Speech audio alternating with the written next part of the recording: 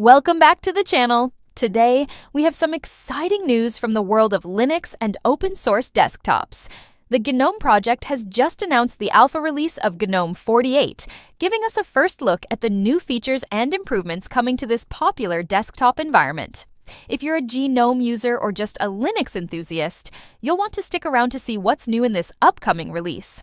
Overview of GNOME 48 Alpha. GNOME 48 Alpha introduces a variety of new features and refinements aimed at improving the user experience, performance, and accessibility. This release brings better notifications, improved screen time management, and enhanced support for various system components. Let's break down the key highlights of this update. Key features and improvements. One of the most noticeable improvements in GNOME 48 Alpha is the introduction of OSD on-screen display notifications for headphone connections. This means whenever you plug in your headphones, you'll get a visual confirmation on the screen. Additionally, GNOME 48 introduces support for screen time and health breaks, allowing users to set limits on screen usage. An excellent feature for those looking to balance their digital well-being. There's also support for systemed sysext in toolbox tooling, making system extensions more flexible and modular. For developers and advanced users, GNOME 48 adds a new convenience logging API for extensions, built-in RenderDoc support for debugging, and improved protocol support, including XDG top-level drag Vone and WP viewport support for cursor surfaces. Section 3. Performance and accessibility enhancements.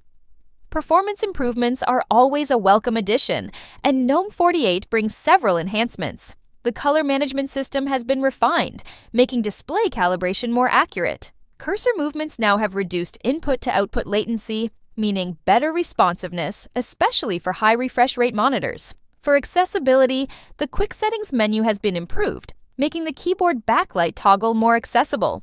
The contrast of notification placeholders has been adjusted, and the on-screen keyboard has received a visual refresh. GNOME software updates.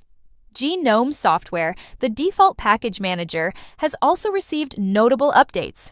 It now includes an experimental system sysupdate plugin, enhancing system updates.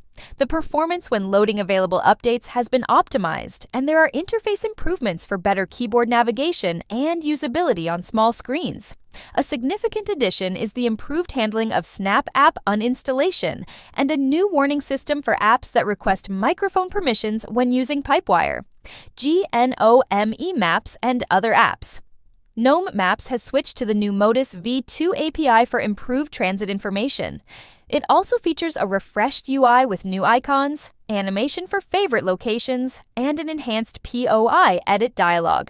Orca, the screen reader, has improved responsiveness and event processing, ensuring better usability for visually impaired users. Clipboard support has also been enhanced, along with better spell check handling. Other GNOME apps have also been updated. Loop, the image viewer, now displays XMP metadata for JPEG images and introduces basic image editing tools like crop, rotate, and flip. GNOME Calendar features a redesigned event editor dialog. Events, the document viewer, has improved support for Adobe PDF open parameters. Decibels, the new audio player, now supports multiple windows and playback rate shortcuts. GNOME Calculator now supports pressure unit conversions and a new keyboard shortcut for clearing history. The Epiphany web browser has an improved history dialog, a redesigned privacy report, and a simplified UI for importing bookmarks and passwords. GNOME Control Center enhancements. The GNOME Control Center, or Settings app, has received some useful upgrades.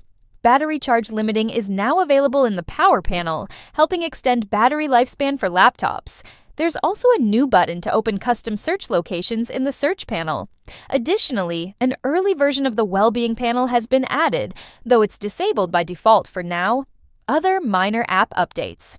Beyond the core features, many default GNOME applications have received small but meaningful updates.